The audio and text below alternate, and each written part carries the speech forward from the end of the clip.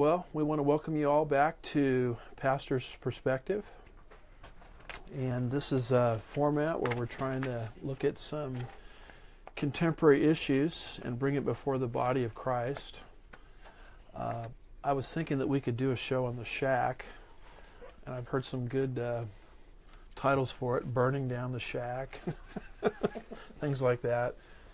But every other ministry out there is responding to the shack, so I figured we wouldn't deal with that. And then when you respond to the shack, you have to go watch the movie, and I don't want to really watch the movie. So we'll leave the shack for other people to deal with. The issue we're dealing with, and this is part 4 of a 4-part series.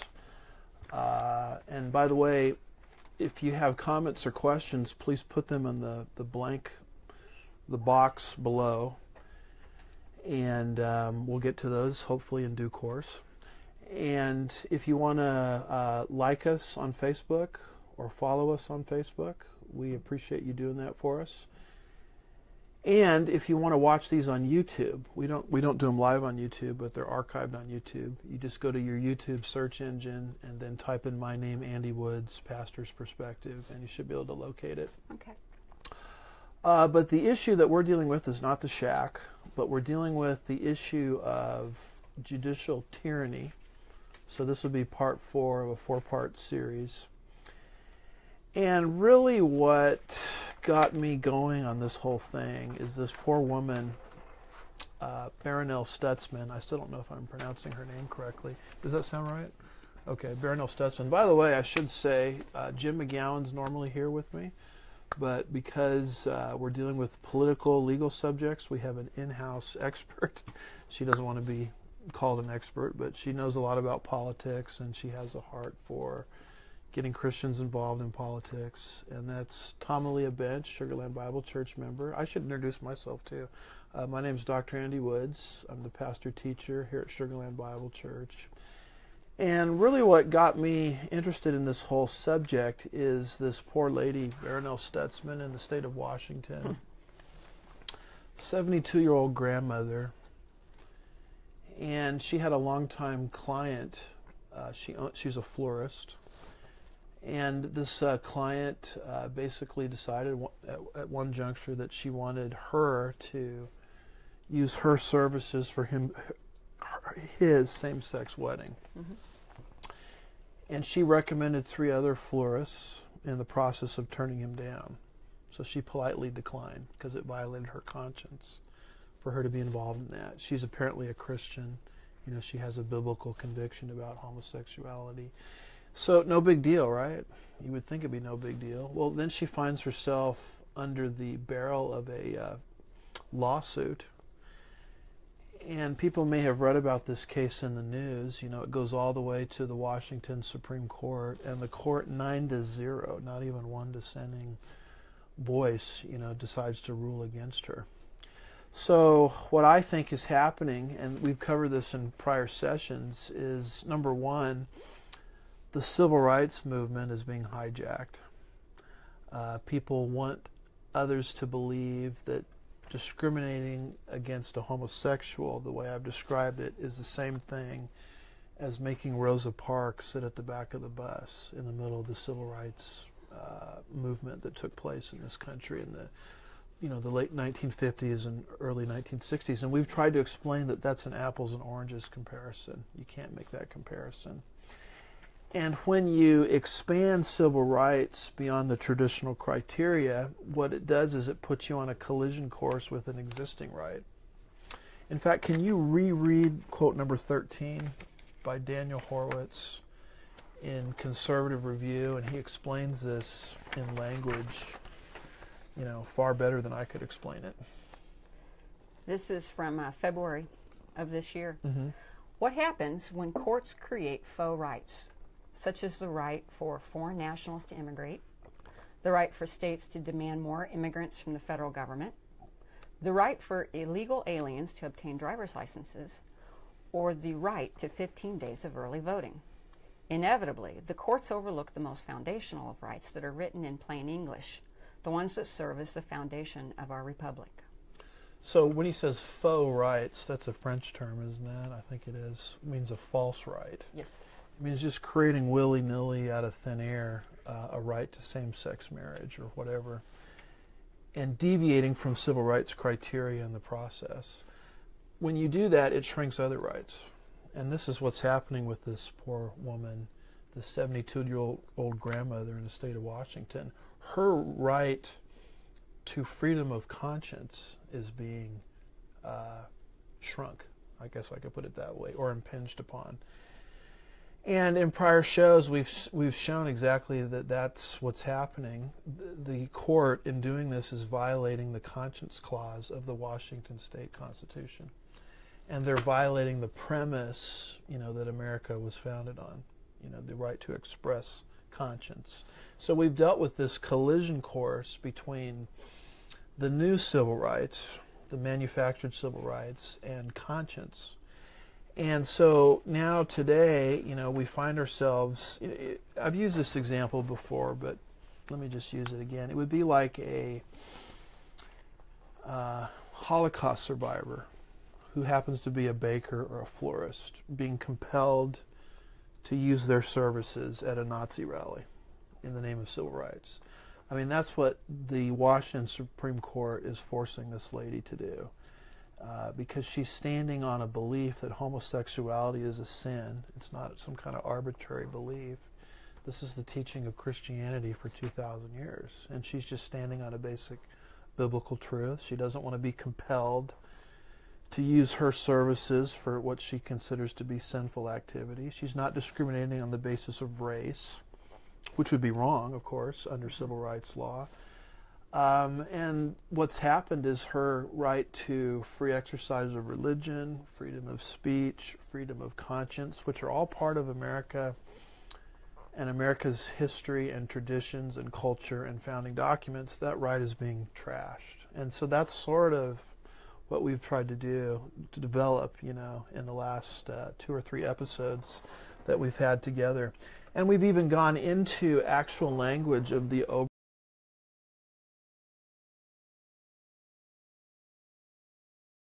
Christian in the United States of America needs to pay attention to this collision course. Everyone that owns a Christian radio station, Christian bakery, Christian restaurant, florists, even churches, the day is coming where they too could conceivably be compelled against their own conscience. And everybody's speaking out for the manufactured right, but what about the existing rights? And so hopefully this makes sense, but that's what we've been trying to explain, this collision course that we're now in. So we've done a good job painting this parade of horribles, and it's easy to just stop talking at that point, but now it's like, well, what do we do about it now that we're here? And I believe that there are actually very practical things, that we could actually do to slow down this trend. And one of the things I love about the Apostle Paul in the book of Acts, and people will see this in Acts 16, beginning around verse 35, 36 to the end of the chapter. This is the first time Paul does this in Philippi. I think it was his second missionary journey. Is he uses his rights as a Roman citizen to advance the cause of the gospel. And we, as Christians in the United States of America, have bequeathed to us all these rights that still exist, even though they're shrinking rapidly. And we can still use those, I believe, to advance the cause of the gospel. And I would put that under the category of stewardship. A steward is not an owner, but a manager. And all of us have 3 things we're given by God to manage. Time. These all begin with the letter T, by the way. Time, talent, and treasure. These are things God gives us not to own, but to manage on His behalf. And He's going to call us to an account, regarded to how we manage those things for Him. And one of the things I think we're stewards of is this country. I mean, it wasn't, I didn't choose to be born here. It was a gift. And I live and breathe with freedom today that most of the world doesn't have. And I think the Lord's going to hold me accountable regarding my stewardship of this country. I know you have some thoughts on that. Do you view that way, the United States of America, as a stewardship, or what's your paradigm? I do see us as having this stewardship of the freedom that we didn't earn. You know, it was passed down to us, and through great sacrifice too. Yes. And I also feel that then we have the stewardship to use that freedom to advance the gospel. And I believe that's why this nation is under such attack, is that the long war against God is to stop the gospel. So if Satan can take down America, he destroys a major lighthouse that God has used for the last over 200 years to be a light to the nations. Yes. So that's why we're in this conflict that we're in. I mean, it's ultimately spiritual, is what you're saying. Spiritual warfare. Good point. So, we've told everybody the bad news. What's the good news? I know you have a lot of thoughts that we'll hopefully get to a little later. But here's some things I wrote down. Number one, voting. Now, this statistic, you asked me once where I got this from, and it's, I think it's found in a lot of different ministries that I follow. I don't think there's any one place, and I've heard Ted Cruz, when he was running for president, use these numbers. But the bottom line is, of all the people that name the name of Christ in the United States, half of them are registered to vote. Of that number that actually show up and vote, they vote based on things other than Scripture. So they vote based on the way their parents voted. Am I going to be in that new tax bracket? Maybe an economic reason. Is my business going to get the new government contract, which will help me to keep my job? And people aren't looking at what the Bible says and comparing it to the ballot box. So what I'm saying is we've intentionally shrunk our numbers. We don't register, and when we do vote, we don't vote for the right reasons. I believe the whole country would be different.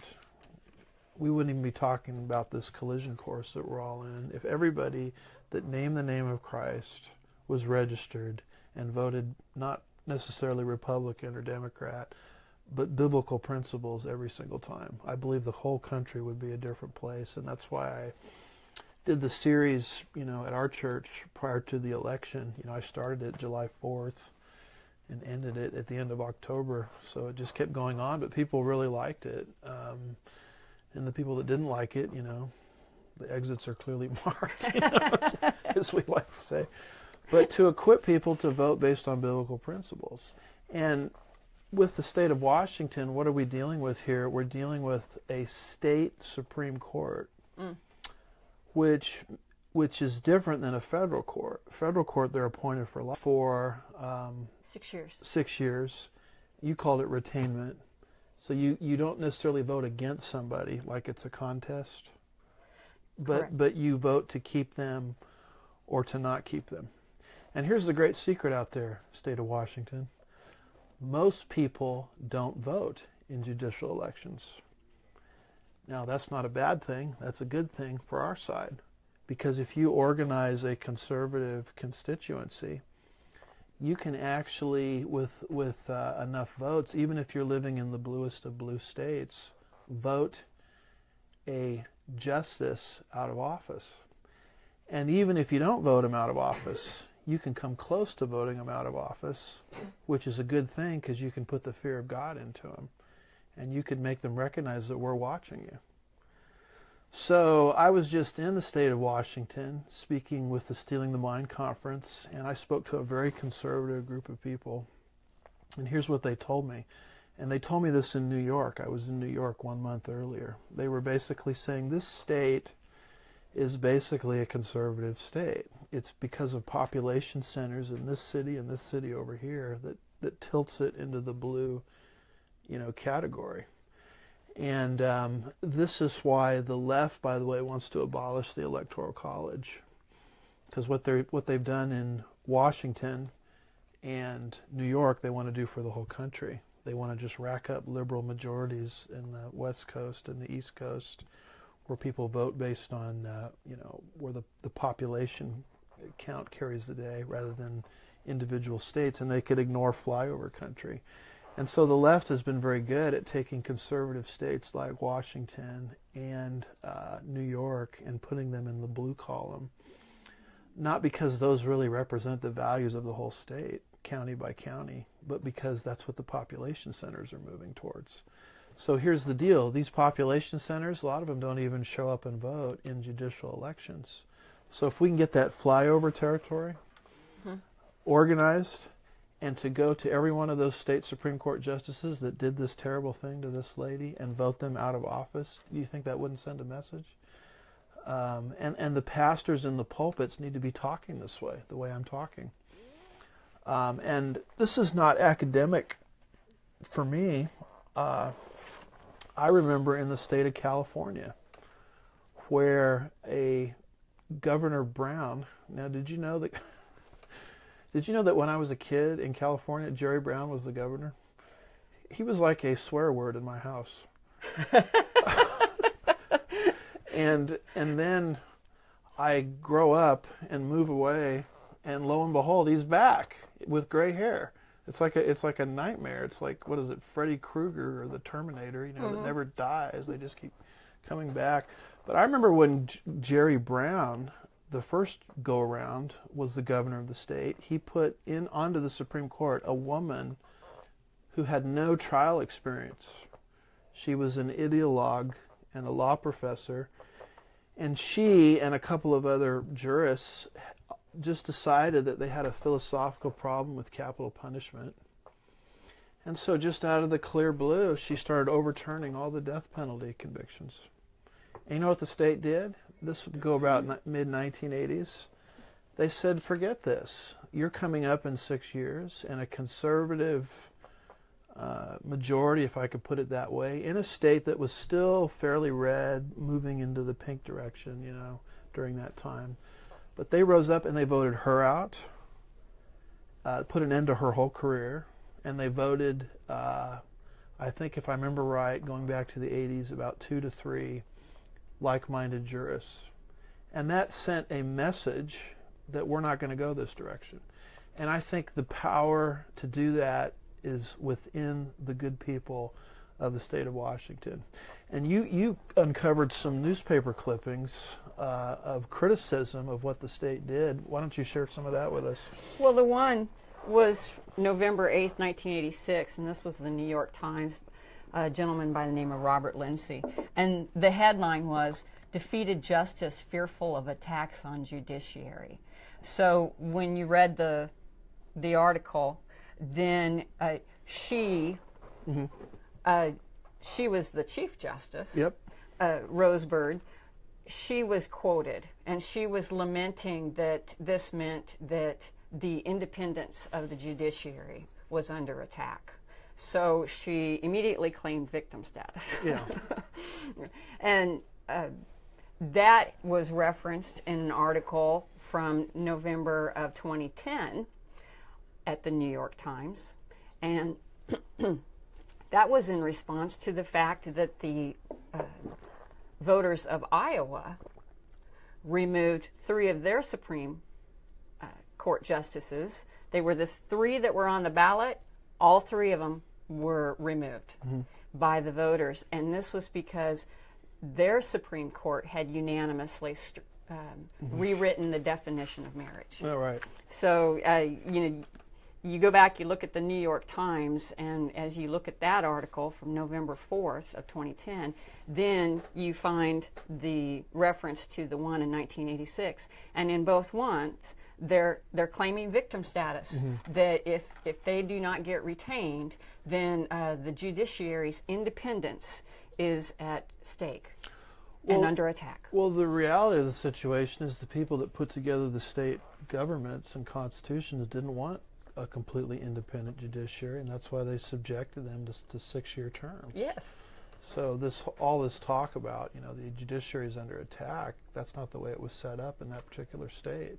So what the good folks in the state of Washington need to do is they need to go and find the names of every single judge that voted against Barronelle Stutzman in the case called Washington versus Arlene's Flowers. There's 9 of them. And you should take their names and you should put them on your refrigerator or wherever, where you do your shaving in the morning, and remember their names. And when you get the chance to vote against them, you should vote against every single one of them. And that's the best way to stop this out-of-control judiciary. That's the easiest thing I can think of. And that requires people not be apathetic. You don't have to just sit there like an abused spouse and put up with this. The good people that put together this state of Washington Constitution gave you recourse. God wants you to have that recourse. And just like Paul, who used his legal rights as a Roman citizen to advance the gospel, you should just go out and do the exact same thing. Think if every Christian in the United States thought that way. Think if every pulpit in the United States of America was talking like I'm talking now. Think how different the country would be. This collision course between manufactured civil rights and right of conscience wouldn't even exist. It would just be beaten back, in a heartbeat. But we don't flex the muscles that God has given us for whatever reason. And we just kind of sit by and say, well, this is the last days. Now, I'm a last days teacher. I'll talk about the book of Revelation. It's my favorite book of the Bible. I love talking about the last days. But here's the reality. According to 2 Thessalonians 2, 6 and 7, there's a restrainer on the earth right now, holding back the progress of evil. And to make a long story short, that restrainer is the work of the Holy Spirit through the church. So what you have to understand is, yes, let's talk about the last days and the Antichrist and all that stuff, and I'll lead the charge talking about all that. But let's not buy into the devil's deception that we're powerless. God has not made us powerless. He's told us that we're here to restrain evil, and He's put us in a country where our mere presence at the ballot box influences public policy. So let's grow up and act. Let's utilize the power God has given us. I got to control myself here. I'm going to start preaching a sermon in a minute. So anyway, that would be option number 1. By the way, Rose Bird, I think she passed away not too long ago, but she kind of rehabilitated and she got like a makeover and changed the color of her hair and things like this. And so she started appearing in places where defeated liberals go on news shows. She became a news analyst. And that's where I prefer to see people like her. Liberals to me are really, really funny on TV and radio and in academia. They're really scary when they have political power. So let's just kind of move them on out and let's let them have careers as television analysts, and things like that. But let's not let them, exert political authority over us. So this can be done. It's been done in the state of California. Iowa, you just mentioned. Did you? I don't know. I don't want to put you on the spot, but what year was that? That was 2010. So that's fairly recently. Yes. What I'm talking about is something that happened in the 80s. Yes, that was November. The article was November 8th of 1986. So I would presume right around that time. Yeah, probably November. And what I think is the good people of Iowa remembered what happened in California, and it created courage. Said, well, they did it in California. We could certainly do it out here in more of a conservative area, Iowa. This was a time that the Tea Party movement was really rising in America. So I do believe that they understood the power they had. Uh-huh. And here's the deal, I don't show up at a lot of elections to vote for people. I show up to vote against people. Yep. And you can show up with these 9 jurists and vote against them. You don't have to be Republican or Democrat. You're just against the idea that right of conscience is being violated. And you should remember who those jurists are, or put a list of them up on your refrigerator, and remember the plight of Barronelle Stutzman. And one of our problems is our memories aren't very long. like Jerry Brown. If people had remembered how Jerry Brown, Governor Moonbeam, acted, his first go-around as the governor of California, they might remember to vote against him in his second attempt at the office, but most people don't remember. Right. And we need to be good stewards of what's happened and remember. And the next time you get a chance, flex the muscles that the Constitution and the Bible really has given us to flex. All right.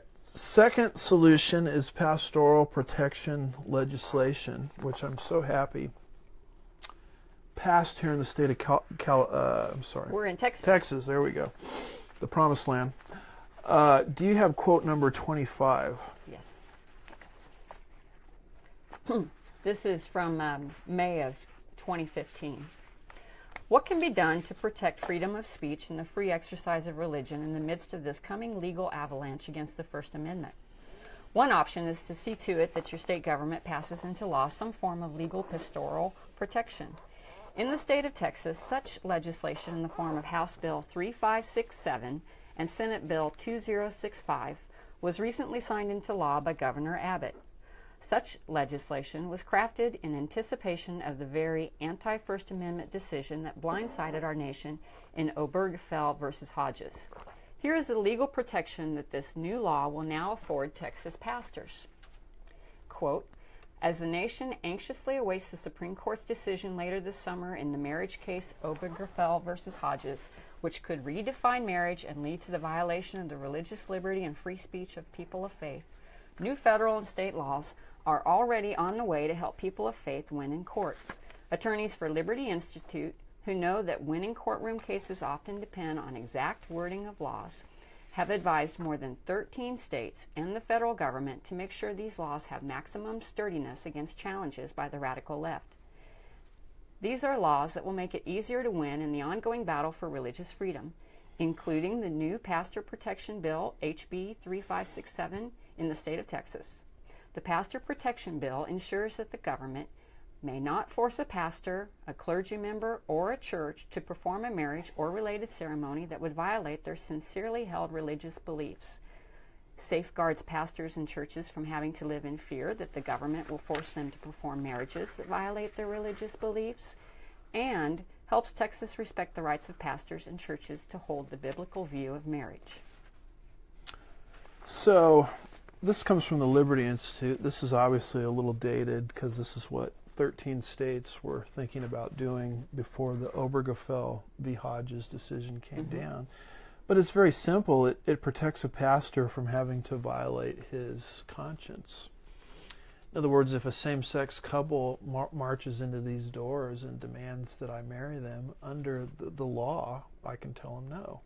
And every state in the union needs this. You need your pastors to be protected. If we're not going to protect the pulpit and we're not going to protect the church, as far as I'm concerned, the First Amendment is dead.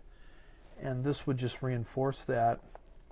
And so fortunately, ultimately what happened is Governor Greg Abbott signed a bill that allows clergy members to refuse to conduct marriages that violate their beliefs, and that pastors now have freedom to exercise their First Amendment rights. And in fact, I have a little newspaper article indicating when this was finally passed. I think around June 11th, 2015. Can you read that excerpt? I think it's quote number 26. Yes. This is by Liz Crampton. And it says, Governor Greg Abbott, who signed a bill Thursday that allows clergy members to refuse to conduct marriages that violate their beliefs, said that pastors now have the freedom to exercise their First Amendment rights. The signing ceremony for the so-called Pastor Protection Act, which goes into effect September 1, was held outside the governor's mansion. Abbott was surrounded by about 24 clergy members at a news conference discussing the law. Others attending the signing ceremony included Lieutenant Governor Dan Patrick, Attorney General Ken Paxton, and Senator Craig Estes from Wichita Falls, who authored the bill. Quote, freedom of religion is the most sacred of our rights, and our freedom to worship is secured by the Constitution, Abbott said. Religious leaders in the state of Texas must be absolutely secure in the knowledge that religious freedom is beyond the reach of government or coercion by the courts. With the signing of the bill, quote, Texas took a small but important step to further protect the religious freedom of clergy in the face of increasing hostility toward people of faith in all walks of life, Paxton said. No pastor, priest, rabbi, or other religious leader should be forced to perform or recognize a marriage that contradicts his or her sincere religious belief. Estes said the bill is about protecting pastors, quote, who have a strong religious belief, end quote, against same-sex marriage. And see, the Bible says, when the righteous rule, the people rejoice. When the wicked rule, the people groan. I feel we've been doing a lot more groaning lately than rejoicing. But this is the blessing of living in a state like Texas, where you have actual professing Christians that are in positions of authority, like our governor and others. And they're actually looking out for people like myself, and they understand that coercing me to marry a same-sex couple is a violation of my conscience, and they want to make sure my rights are protected. And, when you have a chance as an American all over this country to vote for people or not vote for people, and one of the things you need to ask any candidate that's running for office, I'm talking about state level, federal level, local level, even the President of the United States, congressmen, senators, is what is your view on pastoral protection legislation? And you need to figure out where they stand on this. I mean, are they going to create a scenario where a pastor is coerced against his conscience, or do they want to actually, protect that pastor's conscience? And I'm very blessed to live in a state like Texas where I'm protected, but my brothers and sisters in New York, Washington, that happen to be pastors that may not that have the same beliefs I have, they're not protected. So that's a very practical thing that we can do. Pastoral protection legislation. Do you have any thoughts on that, or if not? No, I think you got it. That's right. I just talk long enough, and eventually the questions get answered. Now, what about florists and bakers? They're not protected. They're not pastors. Mrs. Stutzman is not a pastor. Right. The Kleins that we talked about in Oregon, who are being coerced against their conscience, they're not pastors. Jack Phillips, the Christian baker who's being coerced against his conscience in the state of Colorado, he's not a pastor. So what do you do with them? If you have quote number 27, I want to make people aware of a piece of legislation that was offered but failed to pass. So I'm not promoting a particular piece of legislation, but the idea behind this legislation, if it catches on in Texas and other states, it will go great lengths to protect people of conscience and conviction. So do you have quote number 27? This was actually authored and offered by our own representative in the Texas House. What district is that again? 26. 26. See, that's why we have her on. She knows these things. 26, Rick Miller, and I think he had the right idea. And he suffered a lot of pushback by people because he dared to do this. Yes. And unfortunately, it didn't pass. But I think the idea is right. And should this ever gain traction, bakers, florists all over America will be protected from not having their conscience violated. So I don't know. Why don't you read that there? It's from some newspaper articles they pieced together. A Fort Bend County Republican has introduced a bill that would bar cities from adopting or enforcing non-discrimination ordinances that include protected classes not contained in state law. Texas law doesn't include sexual orientation or gender identity and expression. As a result, State Representative Rick Miller's House Bill 1556 would undo LGBT protections passed by numerous cities, including Austin, Dallas, San Antonio, El Paso, Fort Worth, Houston, and Plano. Altogether, more than 7.5 million Texans are covered by such ordinances. HB 1556 will prevent local governments from expanding business regulations beyond limitations established in state law, Miller told The Observer. Competing and inconsistent local ordinances interfere with economic liberty and discourage business expansion. By promoting instead of restricting business growth, this bill is about job creation and an improved state economy, both of which have a direct positive impact on Texas citizens. Quote, because every private business is different, nothing in the bill prevents local businesses from voluntarily adopting their own discrimination policy not currently included in state law. He added, HB 1556 is more specific than a similar measure introduced by Senator Don Huffines of Dallas. Huffines' Senate Bill 343 would bar cities from enforcing any ordinances that are more stringent than state law unless otherwise authorized by statute.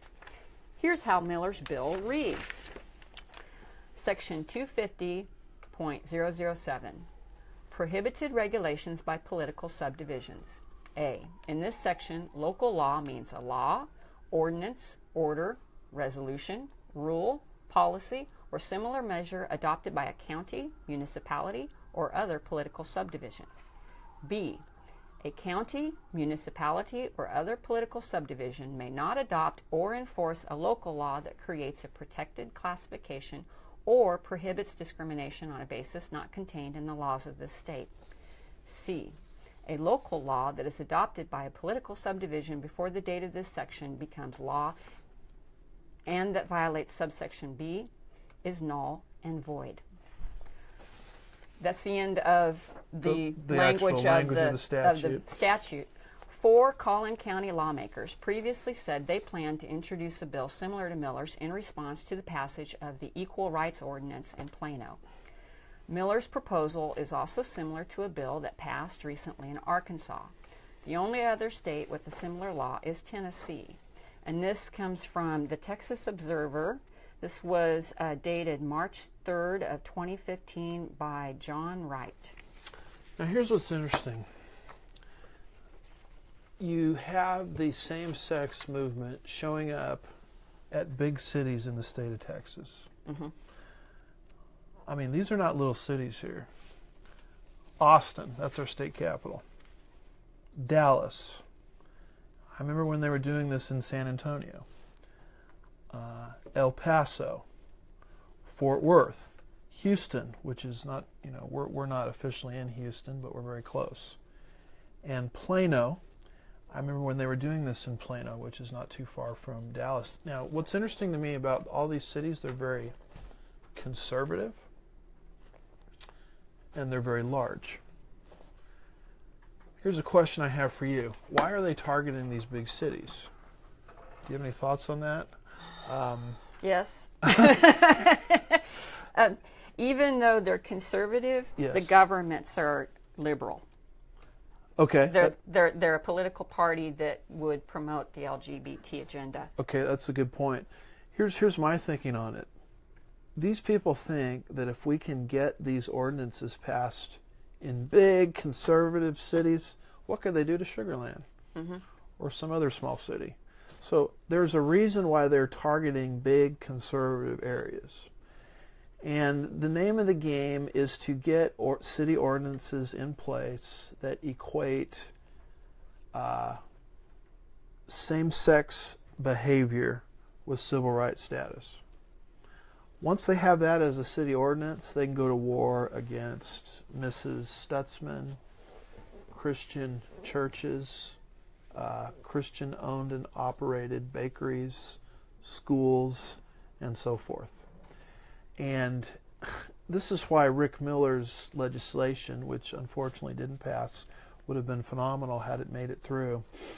Because what his law says is any state trying that monkey business, said that wrong, any municipality in our state of Texas trying that monkey business is null and void. In other words, a city within a state can no longer pass a city ordinance which equates bona fide civil rights status with LGBTQU. Yeah. And you get that passed, and this issue with Mrs. Stutzman and others disappears. So what you need to do in your state is you need to promote legislation. That's why we read the actual text of House Bill 1556. Use that sort of as a blueprint or a prototype. You read section 250.007. And you need to get your state legislators and governors behind this kind of thing. Not because we're in favor of discriminating against homosexuals. As we've pointed out, homosexuals are among the most affluent members of our society. USA Today pointed it out. There is no long pattern of discrimination against homosexuals. This is not anti-homosexual legislation. This is pro-religious freedom legislation. This is pro-protection of conscience legislation. So we're not here just to paint a parade of horrible scenario. We're giving people practical things they could do. A, vote. Show up and vote in situations where state justices are standing for election or re-election or retainment. B, get behind pastoral protection legislation. C, get behind legislation modeled after HB 1556. We start flexing our muscles a little bit, and this collision course between false civil rights and conscience disappears.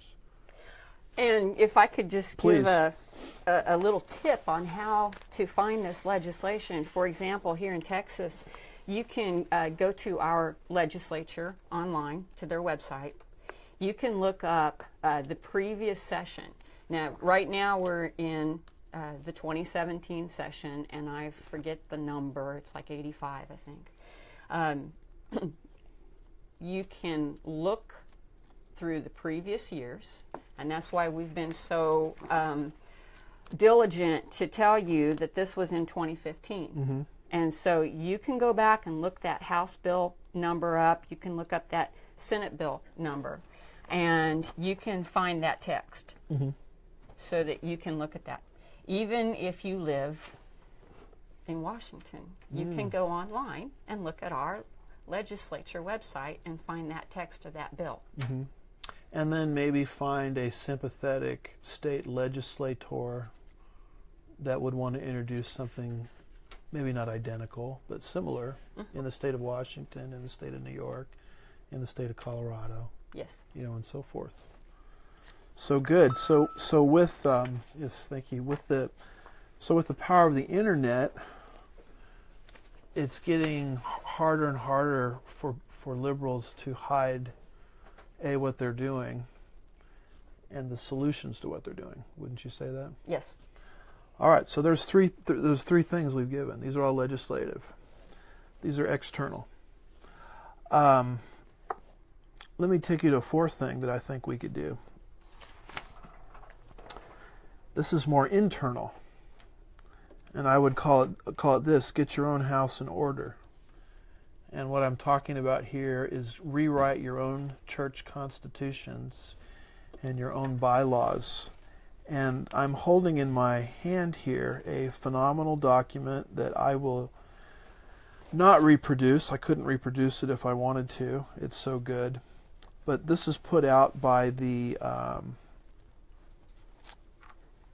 let me get you the exact name of this, and unfortunately I don't have this queued up correctly. I have to sit and scroll through the whole thing. It's called the Alliance Defending Freedom document. Does that make sense? Are you familiar with that group? Yes, Matt Staver. Matt Staver. And here it is. It's called the Alliance Defending Freedom for Faith Practice. You can find this document at www.alliancedefendingfreedom.org, or you can call this number 1-800-835-5233. I'll give you that number again, 1-800-835-5233, or go to the website www.alliancedefendingfreedom.org. And this is a document that's entitled Protecting Your Ministry from Sexual Orientation gender identity lawsuits. It's a legal guide for churches, Christian schools, and Christian ministries. It starts off with some tremendous quotes. Here's a quote by Kai Feldblum. I don't know if you know that name. Commissioner, Equal Employment Opportunity Commission, made this chilling statement. There can be a conflict between religious liberty and sexual liberty. That's a conflict we're trying to describe. There can be a conflict between religious liberty and sexual liberty, but in almost all cases, sexual liberty should win. That's the conflict that we're in. Here's a quote from Dr. Jim Garlow, who's a politically active pastor in the state of California. He says, "A time is coming when the government will demand that churches accept and promote an understanding of sexuality and gender that directly opposes the Word of God." And what this is, and it's laid out so practically, what you can do, it's got even a checklist for a church, a checklist for a Christian school, a checklist for a Christian ministry, is to sort of write your bylaws, charters, constitutions in a way that are proactive steps for churches and schools and Christian ministries. The action items listed under this section are applicable to all churches, Christian schools, and Christian ministries to ensure the broadest religious liberty protections available under the law. Because should you find yourself in this collision course, what the law wants to understand is your right based on a reasonable standard? Or are you just acting like a racist? Are you arbitrary? Are you capricious? Are you saying things just because you don't like homosexuals? Because they're trying to equate us with racists, basically. And if you can demonstrate through your own bylaws, constitution, articles, and so forth, that your belief related to the same-sex agenda is long-standing and reasonable and rooted in history and tradition, and to phrase your documents in that manner, should you find yourself in this collision course in a lawsuit, you, by just taking some proactive steps, can come out ahead. So this is a wonderful document that they put together, and it's very practical, it's very simple. In fact, here's a picture here of Baronel Stutzman, the florist that kind of, brought all of these things to our attention. And this is what I would call, an ounce of, how does the saying go? An ounce of prevention is worth a pound of cure. That's correct. Right. So, you can either drive your car into the ground where you have to take it in for repairs, or you can take baby steps to make sure, there's enough air in the tires, oil, proper gasoline, so that your car doesn't break down. So what do you want to do? Do you want to just wait for the big lawsuit to hit you because you're standing on biblical truth? Or would you rather take some incremental baby steps to avoid the big lawsuit? Okay. I'll take the latter.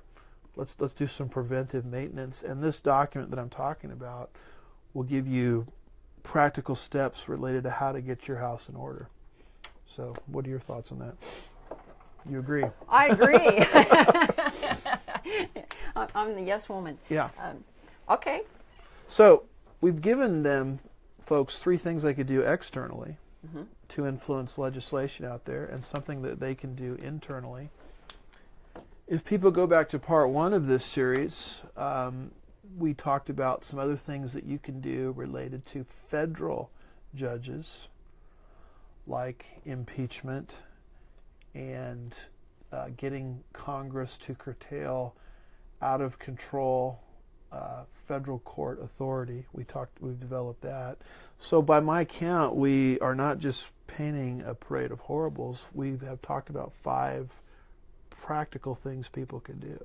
People are not as powerless in this as they think. Right. Now, I'm not sure how much time we have, but I know that you've compiled, looks like 2 to 3 pages of notes, giving some action steps. And yes. Why don't, given the limited time we have left, I think we only have like 5 or 10 minutes left, maybe you could share some of that, and then we can come back next time, and what you don't share, Yes. today. We'll come back next week. But I'll what are give some? Yeah, what are I'll some give thoughts? an outline, and then maybe next week we can Okay. fill it in and amplify it. Okay. But so with the actions that you have outlined, this would be how do you go about that, as a citizen advocate. And what you need to consider is that you have two avenues. One is through the legislative, and the second is through the judicial. So as you have just said, within the legislative, the first thing we need to do is stop passing bills that make the Christian worldview illegal. We also need to pass bills that preserve our rights and protect legality of the Christian worldview. We need to restrain judicial activism through actions of the House of Representatives, as mentioned in the Part 1 discussion about restructuring the federal courts.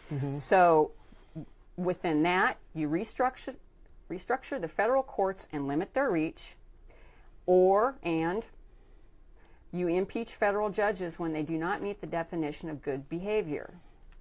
Now, your average Mr. and Mrs. America, they look at good behavior, and that's part of Article 3 of the United States Constitution. They think it's not having a tattoo, or not making lewd comments from the bench, not smoking. But the definition of good behavior is they follow the Constitution and their rulings. That's good behavior. It's performance review. Hello. Do you meet standards, or do you fail to meet, need to improve? Aren't those the phrases that you get when you go in for a merit review with your employer? Sure. And so poor performance on the job, when they render decisions that are violation of law, that's a poor job performance and subject to impeachment. So we will amplify that at further discussion. Right, so those are just broad strokes there. Okay, so judicial is the confirmation and the retention of judges, which is what we've spoken a lot about today. And our confirmation generally I have is federal. So that's where you go through the process of the Senate gets to have a say. So pay attention to the confirmation process and research the nominees. Provide input to the Senate Judiciary Committee. And we'll amplify how you do that. Also, retention of your state judges and your state Supreme Court justices is conducted through the ballot box, and so we have discussed that today. So how do you accomplish these actions? This is going to be your persuasive speech techniques that you learned in high school, maybe junior high, where you are working on personal advocacy, you're developing relationships with elected officials, and especially with their office staff. Okay. So I have an acronym that I developed over the years.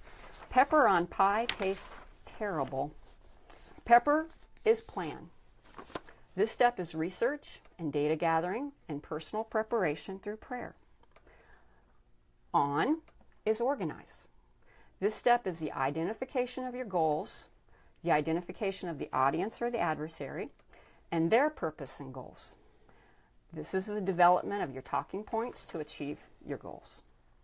So within organize, you identify the audience or the adversary as one of three groups: a hardened ideologue, an uninformed person, or a misinformed person. Each of these requires a different technique.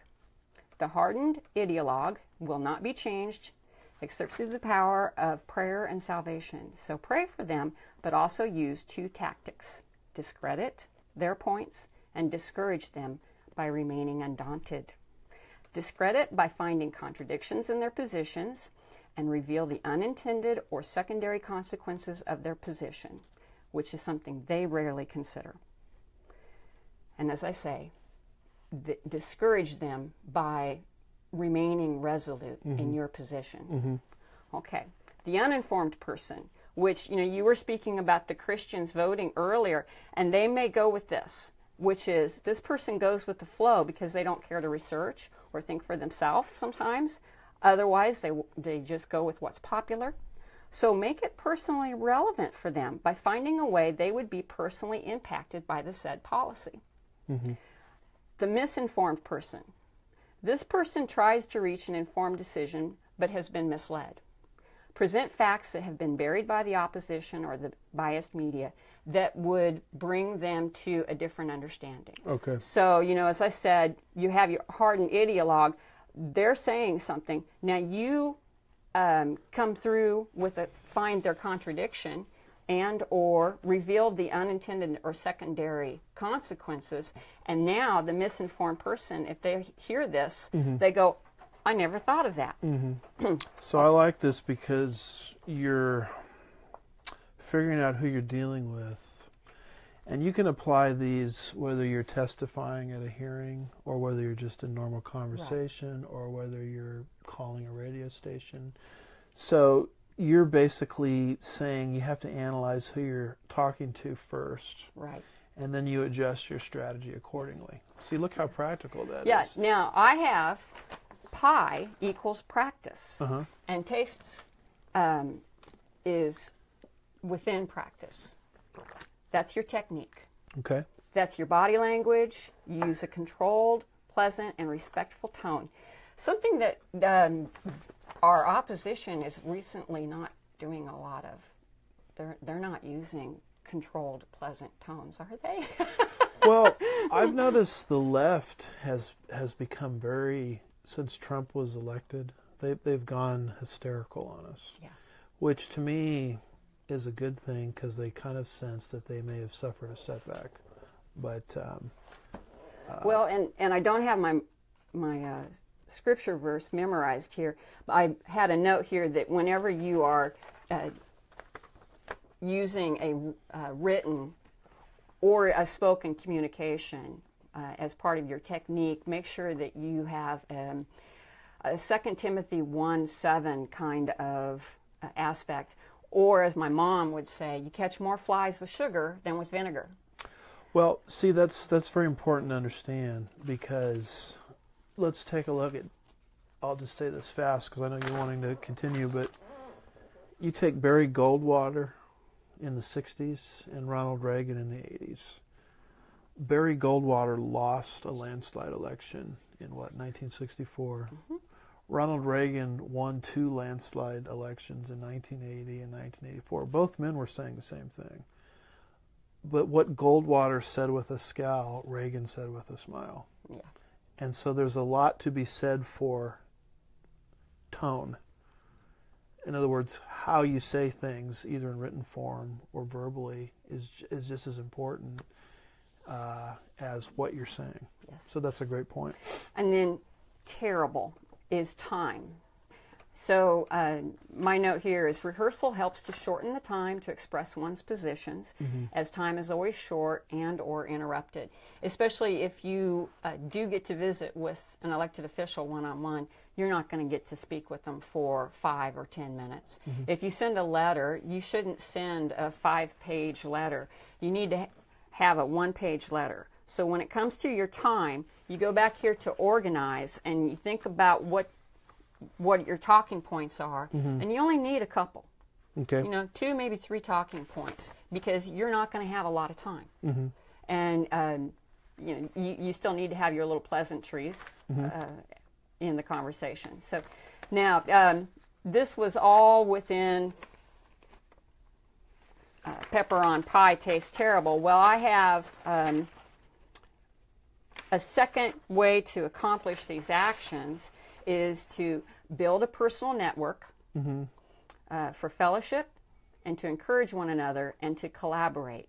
And the reason this is so significant is because there is so much going on and a person can feel overwhelmed and discouraged, which I think is part of the spiritual attack that we're under. Satan wants us to feel isolated and alone, when in reality there's a groundswell of people that think exactly like we do. Yes. So, build a network, and as part of that, ask people to pray for you. As you're going through this pepper on pie tastes terrible, then you are identifying perhaps several prayer needs. Okay. And so you can ask someone to help you, through those prayer needs. And, I have scriptural basis there for all that, that the Lord wants us to stir one another up and to encourage one another. And then the third thing is to invite staff persons of elected officials for legislative updates. So the left is threatening to storm the town halls, and that's our right as a citizen to have our elected representative come out here and tell us what's going on. But the left is trying to intimidate them. They're trying to intimidate us. And they're saying, oh, we're going to go to all these town halls and we are going to disrupt them. And we're going to heckle and nobody's going to be able to speak. Well, they didn't think about the secondary consequence. The secondary consequence is we can invite either the elected official or their staff representative to come visit us in our setting. Exactly. That's a great point. And I remember when I testified in favor of HB, I can't remember the number, you might remember it, which dealt with the abortion clinics and putting more regulations on them in the state of Texas, which, by the way, an out-of-control judge knocked down, But I remember they were taking, I had a chance to testify before one of the committees. I had 3 minutes. Yes. And you had to sit there all day and wait for your turn. So they don't have time to listen to one of my sermons. They can go a little bit longer than 3 minutes sometimes. I had 3 minutes to organize my thoughts and spit out what I wanted to say. And so I like your strategy here, because what you're talking about is preparing how you're going to speak ahead of time. And what you're saying is you can apply this in many different levels. You can, if you're giving a testimony like I was, you can apply this. If you're writing something to the newspaper editorial section, you could apply this. If you're talking to your elected representative, you can apply this. If you're talking to a friend at church, you can apply this. So pepper is plan. On is organize. And this is where you sort of went into, you use a strategy based on who you're talking to. And you had 3 categories. Pie is practice. And tastes is technique. Taste is technique. And terrible is time. Yes. So budget your time accordingly. So this is a great strategy. And then you had a couple other things that we could do outside of your mnemonic device related to encouraging one another and getting to know staff members. So we wanted to sort of deal with this because sometimes we get accused of just talking about how bad it is without giving people steps. So we've described the collision between false civil rights and right of conscience. We've given people action steps that they can take: voting, pastoral protection legislation, the type of legislation that Rick Miller tried to get passed here in the state of Texas, the guide from Matt Staver's organization, and then a technique that you've given us here, when we kind of wade into these waters, because most people Christians haven't gone down this road. So they need something very practical to help them when they move into this area. And then you've also talked about getting to know staff persons and developing networks, which is kind of what we're doing here with our Facebook live feed. So I think we've been very practical today, don't you? Yes. We have time for one quick question. One guy writes in and says, Charles Clough has proposed that in states, now before I continue, he has a little article on this, a booklet, which I think you can get through Tyndale Theological Seminary. Charles Clough has proposed that in states with no such protections, that pastors like myself, there's a pastor here writing this, perform church weddings before the Lord, but not perform legal marriages authorized by the state. What is your opinion of this tactic to avoid legal complications, especially in democratically controlled states like Pennsylvania? It seems that the marriage battle has already been lost for the most part. I would encourage people to get Charles Clough's booklet on this through Tyndale Seminary, or also through his ministry called the Framework Series Ministries. I believe is the name of it. If you go to his website, you can find this. And he's got all kinds of neat things because he's thought through a lot of these issues because he's in the state of Maryland. And he goes to a church in Maryland, which is very blue. And he's always worried about local pastors who aren't protected the way we are protected here in California, Texas. There we go. And so he's got some neat things to think about. And his suggestion of performing weddings before the Lord, but not performing legal marriages anymore, is one option that pastors in blue states have. So I would recommend you think about that, and I'd recommend Charles Clough's material. And we're out of time. So did you want to come back and do another part on this, or do you think we got it done? Or I think I got it done, but if you feel like, or if there's feedback that they want to hear more about this. Okay. Well, let's play it by advocacy. ear. Let's play it by ear. We may come back next week and talk more about this, or we may move on to another subject. But the bottom line is we're in a spiritual war. The legal system of this country is being warped beyond recognition. And the day is gone where you can kind of hide behind the Republicans in the White House so we're okay. We're in danger. I think a Democrat in the White House would probably accelerate things, but this trend that we've been talking about, is not slowing down. Maybe it's slowing down some, but it's continuing to go forward. And so we need to be vigilant in these last days and think carefully about these things. And, Can I add something? Please. Bonhoeffer famously said that silence in the face of evil is itself evil. And so when we see what is going on, we can't remain silent. Right, because that is a form of speech, silence. Of course, Bonhoeffer being the great pastor who stood against the Nazi regime. Yes. So anyway, we love everybody. Thanks for tuning in. Like us on Facebook, share us, and we're not sure what we're going to do next week, but you'll have to just tune in and find out. But we hope that you'll find these programs edifying and encouraging to you. God bless you, and we'll see you next time. Bye-bye. Okay.